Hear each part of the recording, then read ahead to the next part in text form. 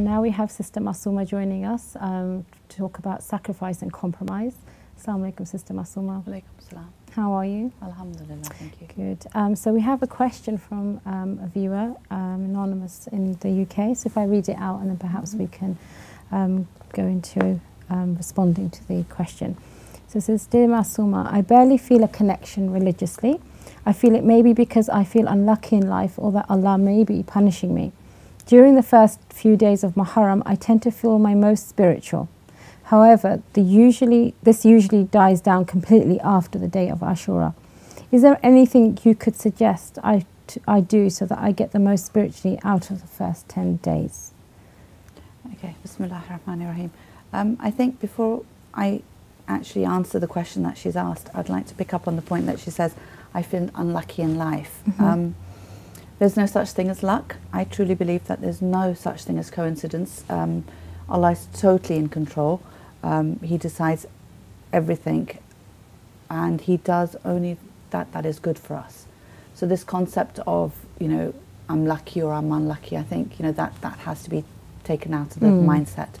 And I think if she realizes that, or he realizes that Allah is totally in control, then the next point where they say Allah may be punishing me, again, you look at it from a totally different perspective, because when Allah is in control, Allah only does what is good for you. Yeah.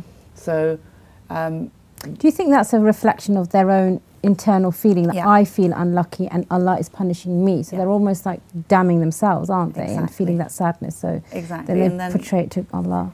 And then what happens is, because you're expecting things to go wrong, then things do go wrong, because that's what then you sort of play out. Is that? Do you think that's a level of hopelessness in that? A little bit. Yeah. A little bit. And so I think it's important for them to realize that why does Allah do what He does? So, it's all about growth. And I think if we start looking at things from a growth perspective, then we see the goodness in it, even when it seems really awful, or it feels like it's really difficult, because you see the growth in it. It makes it much easier to cope with. And even when something is done to us, because we know Allah is there and Allah is in control, then we feel like we can cope with this, because Allah gives us the tools to cope with it. Yeah. So I think that's really, really important. Definitely, it's a really good point. Thank you. Yeah. And then they talk about the fact that they feel very connected during the first 10 days, and that sort of dies down after Ashura. And what can they do more? There are certain times in the year which are more blessed, it has more barakah in it, and obviously during those times it is much easier to connect to Allah subhanahu wa ta'ala, because during those times we are forgiven our sins, there is more barakah coming down, we ourselves, I think, come out of our normal routine, which again helps us to connect to Allah subhanahu wa ta'ala. So I think it's important to think of a few things here. For example, in the 10 days, what is it that he or she is doing which is helping her connect to Allah? During those 10 days, actually reflect on where they are, where they want to be, what's stopping them from being where they want to be, what can they change in their lives, ask for forgiveness. So just to elaborate on that point, would you say that these holy months, so Shahr Ramadan, Hajj, for Shias, obviously Ashura, Muharram. Do you think these are ways, at points that are intercepted, almost like created to give us that connection? It's a blessing for us to be able to have that moment where, like you're saying, you can step out of your normal routine, and Allah is calling you to Him, obviously through the Ahlul Bayt. No, for sure, because if you think of a ship, when it's in water, it moves in the water. But for it to be fixed, it has to come out of the water. Yeah. So it's the same sort of principle for us. It's like we need the world, and we need to sort of move in the world. But sometimes we just need to be taken out of our daily routine, just so we can be fixed. Yeah. And because God knew that we wouldn't concentrate on our soul, and we would concentrate on our physical body, because we're in the physical world. Yes. He gives us these moments, these opportunities, in order to sort of connect to our soul, connect back to Him, connect to the Ahlul Bayt. In order to sort of realize where we're actually going. It's not about this world. We get so caught up in this world that we forget that this isn't the end. Almost like realigning your compass to say where the direction is. Yeah, exactly like that. So, you know, it's really important for, I think, the sad thing is, I think nowadays with the internet, which is an amazing thing, Yeah. But it can also be quite damning in, like, a lot of people will listen to lectures online.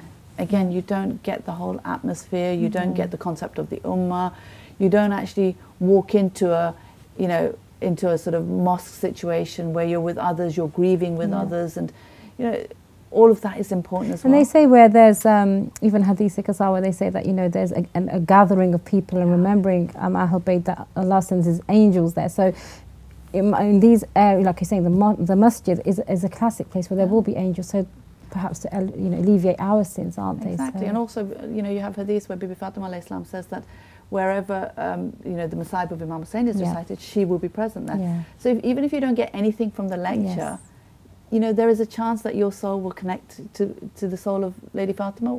Why would you give up on that? Yeah. And, you know, I think we're so focused on the academic aspect of it, this, you know, that we need to get something from the lecture, so we will look all over and try to find the best lecturer. But sometimes it's just about being there and coming out of the normal routine of our life. And it's like when you're at mosque, it's different to when you're at home. You know, when you're at home, you probably be sitting on your bed, relaxing, maybe sort of half concentrating, half not. There's a huge difference between actually physically going to the mosque. The effort, isn't it? And that effort will be rewarded. But I think it's interesting, this question, and like we were saying, they feel hopeless, but then you think, well, they've managed to get a spiritual connection, which shows that Allah's door is not closed, and that you know, there's people that actually even in Ashura can't make that connection, and you think, well, you know, how, if that was the case, how much you'd possibly feel like that oh, maybe Allah is punishing. But the fact they've been able to do it for 10 days and then perhaps go, like you said, what is happening, that after the 10 days they're losing that connection. And I wanted to ask you really, like, so this is the beginning of Muharram, where we are now, what would you say would be where we ought to be? Where are we headed towards, sort of by the end of this mourning period? Where should we look towards? I truly believe that with every opportunity that's been given to us, there is accountability. So, you know, the opportunity of being born a Shia or coming into the Shia faith, the opportunity of going to the majalis of Imam Hussein alayhi salam, the opportunity of being with others who are mourning with you, I think those all have accountability. So if you are the same person at the beginning of the 10 days and you're exactly the same person at the end of that 10 days, something's not quite... Exactly. How are you going to answer to that opportunity? What are you going to say to God? What changed? So I think there is... So is that a conscious change we should make? I think I think what you need to do is, you know, when you go to the majalis, actually think to yourself, okay, again, there's nothing random in His universe. The fact that He has allowed me to come to this majlis means that there is something I need to learn from it, even if it's just one thing. So actually concentrate on one thing that you can take away, which then you can practically implement into your life, which can make you a better person, a better Muslim, closer to Allah, hopefully, you know, closer to reaching your potential. And actually consciously think of that, rather than just, you know, going there, listening to it and crying and then going back home and nothing changes. So I think there are, you know, stages almost, aren't there? Yeah. And that is the thing. It's like, you know, we have, you know, we feel that if we've cried, then we've done it. Yeah. But that is only the first stage of the grieving for Imam Hussein alayhi salam. And that's almost like shedding your weight of sins to get those tears will inshallah be a cause of intercession. But then you've got to move on from that, haven't you? For sure. It can't just stop at that because it doesn't make sense for it to. So, you know, and I think she needs to think about, okay, what is it that built that connection? Because like you're saying, the fact that she got that connection, there are so many people who don't feel that connection. So the fact that she's already feeling the connection is amazing. Yeah. So what is it that's giving her that connection? What is she doing that is helping her?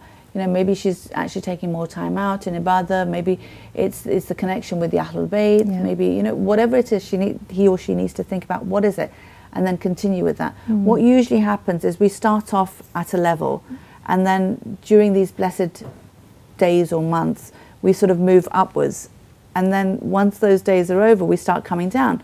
But the idea is, yes, we will come down, but we shouldn't come down to the same level. We should at least be a little bit higher than where we started off with. So I think that, you know, you need to have a conscious sort of decision that I'm not going to be the exact same person that I was at the beginning. And the other beautiful thing I think about Muharram is, one, it's the beginning of the year. So you actually start off with your New Year's resolution. Okay, this is what I want to change this year going forward. You know, this is what I didn't do last year. This is where I, you know, maybe wanted to improve on or whatever. And this is the beginning of the new year. This is the new start that God's given me. Let me change these things. And then you use the 10 days to do the istighfar, to, you know, to make sure that you've done proper tawbah, you've asked for forgiveness, you've made that connection. And then think about resolutions that you want to take forward and start implementing them. Usually we're told that it takes about 40 days for the habit to form. You've got exactly 40 days between the day of Ashura and Arba'een. So you've got 40 days in which you can actually, you know, make sure that you're doing these things that you've said you want to do. And inshallah, by Arba'een then, it will become a habit. It'll be part and parcel of who you are. And so would you be able to give some possible sort of ideas to people, sort of suggestions? What kind of things, like small things, bigger things? That's the thing, it has to be something small. I think, you know, we get caught up on the moment and we think, oh, we're going to change this and we're going to change that, and we, you know, and it doesn't happen. So I think it's really important to realise that it has to be small steps.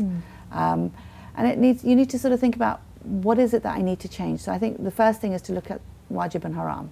Is there anything wajib that I'm not doing, which I should be doing?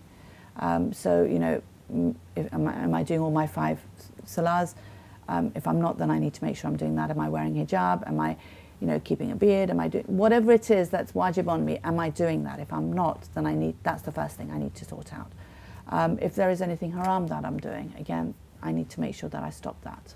Okay. And again, I mean, sorry, I don't mean to interrupt you, but in the terms of doing haram, that could be a barrier to you actually making that connection, couldn't it? So people shouldn't be disassociating that that's an element that's separate and different. It's actually part and parcel, isn't it? Exactly, yeah. It actually forms veils between you and Allah. It stops you from growing, it stops you from reaching your potential.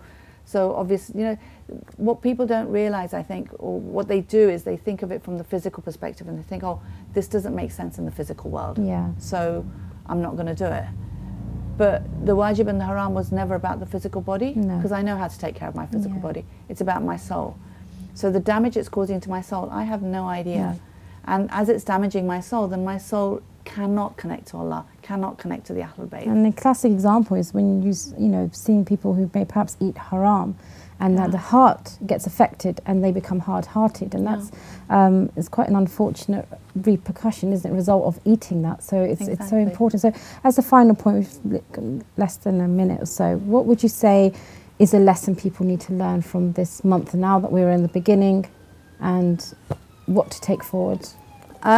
I think what's important is actually to look at the personalities in the event of Karbala and actually learn a little bit more about them so we can actually use them as role models. And when I say that I love Imam Hussein, that love has to then be shown through action, in that I emulate him. You know, it's not something that, oh, I love him, but I'm just going to do whatever I want. That love means nothing. Inshallah, we can discuss these further in our future days. Thank you so much for today's input. It's been a beautiful beginning and introduction, and inshallah, we'll see you next time. Inshallah. Thank you. Up next are Mini Hussainis.